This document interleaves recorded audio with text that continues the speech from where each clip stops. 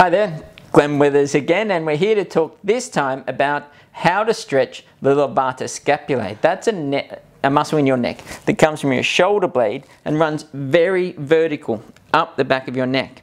And this is one that can give you a lot of headaches and tension throughout the day.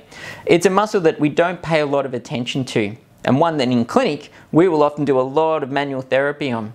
So let me show you how to stretch that muscle through the day. It's quite similar to the upper trapezius stretch we did in our previous video.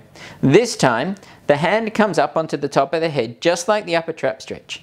But before we stretch, we turn the head and we're effectively looking down under your armpit. Hand comes to the back of the neck and we draw it down this way. Other hand relaxes, and you should feel that stretch a little more centrally and a little deeper than the upper trapezius stretch. We hold that again for about the 15 seconds. Then we come up and then around to make those movements quite pure. Again, hand up, turn the head down under the armpit, hand to the back of the head, stretch down, other hand away,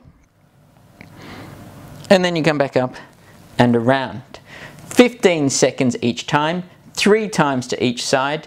And again, if you combine the upper trap stretch with the levator scapulae stretch, you'll find that you can really relieve a lot of that upper neck tension that you can get throughout your day.